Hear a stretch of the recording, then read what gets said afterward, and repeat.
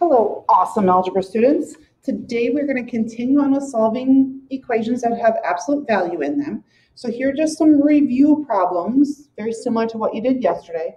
Remember, when we have absolute value, it's talking about the distance away from zero. So this stuff, this x minus 4, that's saying that it's 6 units away from zero, or from the center of your problem that you're working on. So I'm going to have x minus 4.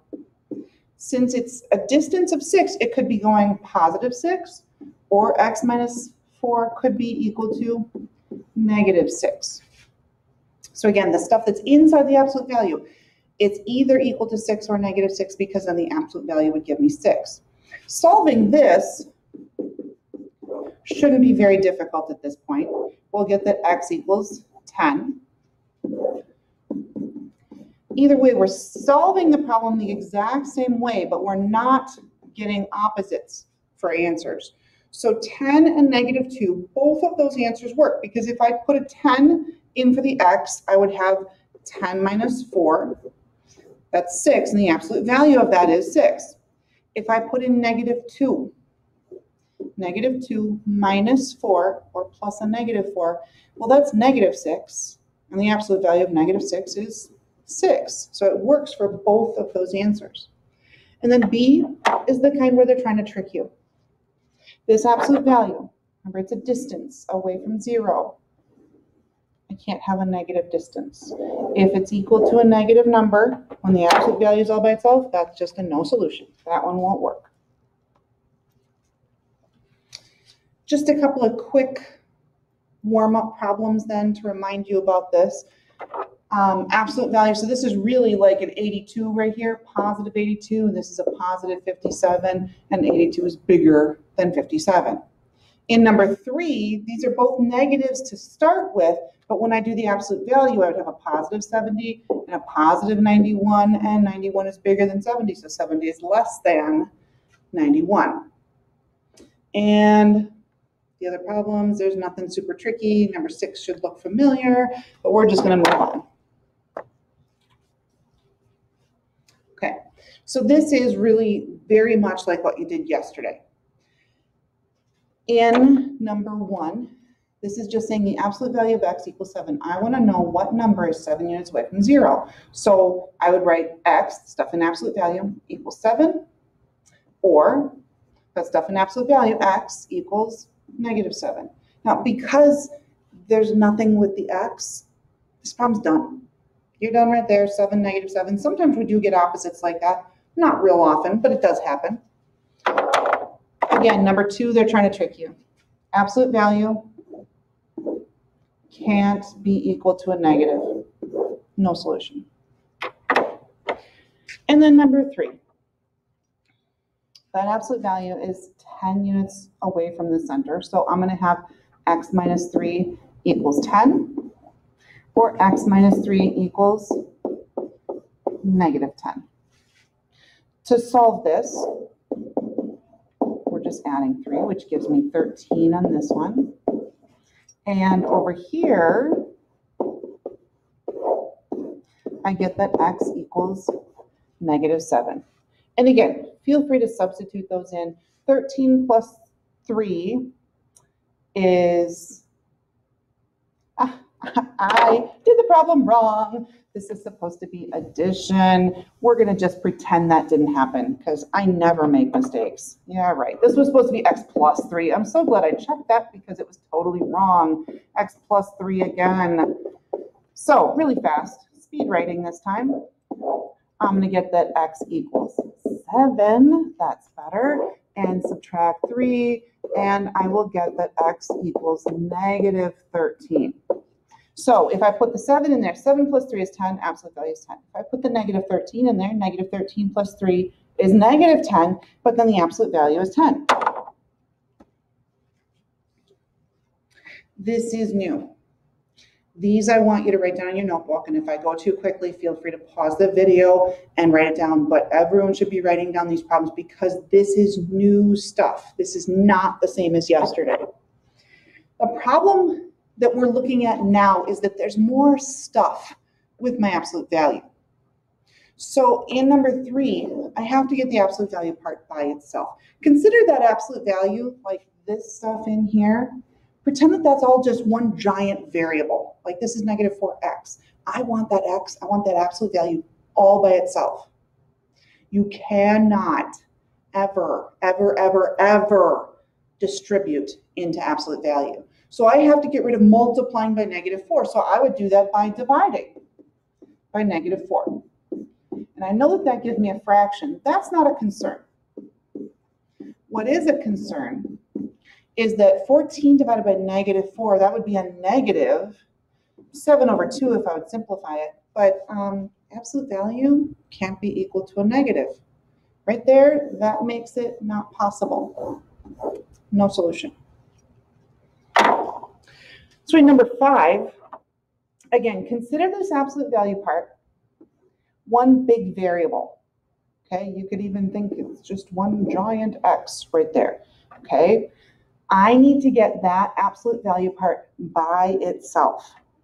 So if this was just 3x plus 10, I would get rid of the 10 first. So we would subtract 10. So I have 3 times my absolute value is 27. And then again, we never, ever, ever, ever, ever, ever distribute into an absolute value. So I'm going to divide by 3 to get rid of it. So I will have this absolute value, 2x plus 5, equals 9. All of that work was just so that I could get to where I can write my 2 equations. Because now the absolute value is all by itself. I'm going to switch colors so you can see what's going on here. Now this is where I'm going to get my 2 separate equations. I'm going to get that 2x plus 5 equals 9 and 2x plus 5 equals negative 9. Kind of a goofy looking 9, sorry. So we'll subtract 5. 2x equals 4 and x is 2. In the second equation from the same problem, same exact steps, but negative 9 plus a negative 5 is a negative 14. So I have 2x equals negative 14, and then we're going to divide by 2, and I get that x equals negative 7. So 2 and negative 7 are both solutions for this problem, and you could go back into the original problem and substitute in to make sure that they work. In the first problem here, again, I have to get the absolute value by itself. If you write your 2 equations right now, if you wrote the absolute value of x minus 2, or just x minus 2 plus 5 equals 9, and x minus 2 plus 5 equals negative 9, you'll get one of the answers right, and you will get one of the answers wrong. And 50% is not good enough for us. So we're going to get the absolute value by itself. We're going to subtract the 5. So I have my absolute value equals 4. And now my 2 equations. Now I did this on the last problem, and I can do it on as many as you feel comfortable with. If that helps you to remember you need to write 2 equations, go right ahead and do that. X minus 2 equals 4. X minus 2 equals negative 4. So we would add 2. X equals 6.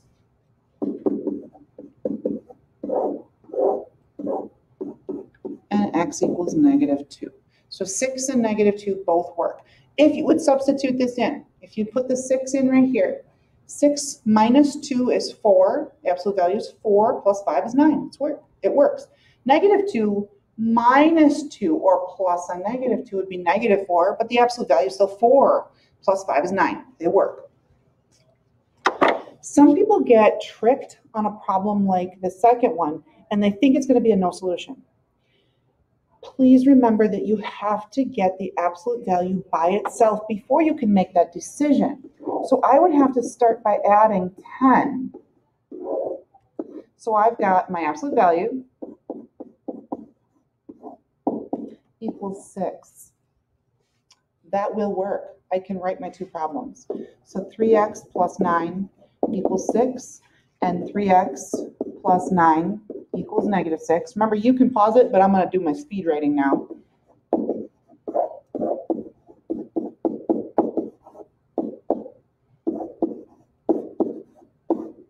So the first answer is going to be -1.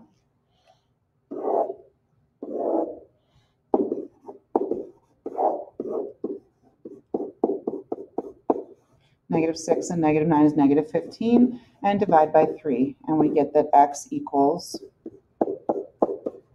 -5. So -1 and -5. It happened to be that we had both negative answers in this one. That can certainly happen. I'm going to skip over this first one. The only thing you'd have to remember is you have to divide by the 4 before you get started on the actual problem. Okay, I'm more concerned about the second problem, getting the absolute value by itself. So I would start by add the 3. So -2 times my absolute value of 5x minus 1 equals -8. And then divide by -2 because we never, ever, ever, ever, ever, ever, ever distributed to absolute value. When I get the absolute value by itself, it's positive. So at the very beginning, it started with a -11, might look like it might be a no solution. And then we move the 3, still a -8, might be a no solution. Now it's +4, not a no solution. So to finish this problem, here are my two equations. 5x minus 1 equals 4. 5x minus 1 equals -4. So I've got 5x equals 5, and x is 1. Over here, 5x equals -3, and divide by 5. I know that some of you see that and you're going to freak out and think you did something wrong, and you didn't. That's just -3/5. Or if you just took out your calculator and you divided, you'd get -0.6, which is fine. I'm good with the fraction because fractions are your friends. Okay, your practice problems today